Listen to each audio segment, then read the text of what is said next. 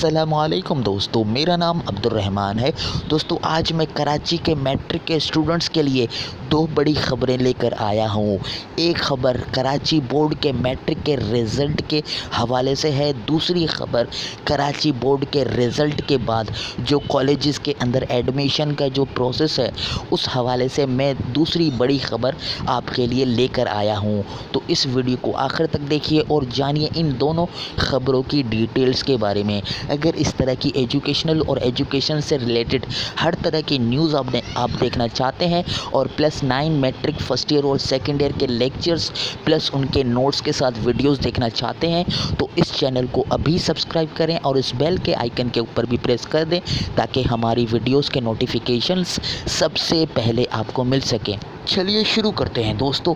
सबसे पहले आपको बताते हैं कि दोस्तों कॉलेज के अंदर एडमिशन जो मैट्रिक का रिज़ल्ट अभी आएगा और कॉलेजेस के अंदर जो एडमिशन होंगे उसका सिंध गवर्नमेंट ने ऐलान कर दिया है।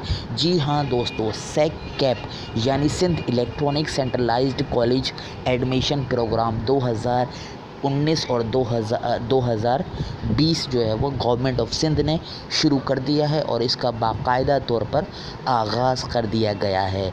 जी हाँ दोस्तों, ये जो SECCAP का जो ये पॉलिसी है इसका गवर्नमेंट ने बाकायदा तौर पर ऐलान कर दिया है।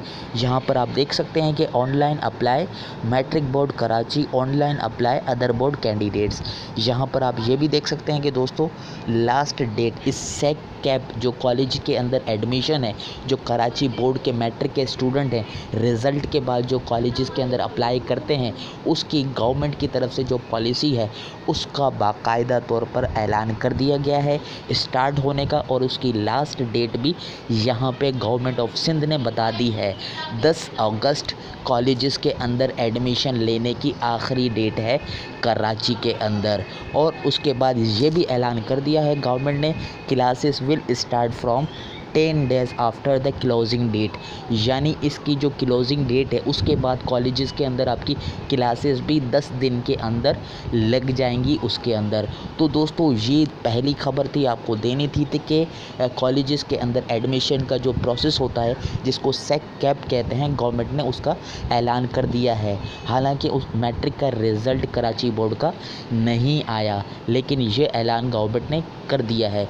दोस्तों दूसरा यहाँ पे मैं आपको ये जो SECCAP इसका जितना भी प्रोसेस है इसके अंदर ऑनलाइन किस तरह से अप्लाई करते हैं और क्या क्या इसके लिए रिक्वायर्ड होता है और कौन कौन सी चीज़ें इसके लिए मेन है, ये सारा प्रोसेस मैं आपको एक वीडियो के अंदर समझाऊंगा जो कि वीडियो आपके पास आएगी 1 या 2 दिन के अंदर आपके पास आ जाएगी। तो आप बआसानी इस SECCAP का जो फॉर्म है बआसानी भर सकेंगे। मैं आपको भर के भी दिखाऊँगा और पूरा लाइव आपको दिखाऊँगा।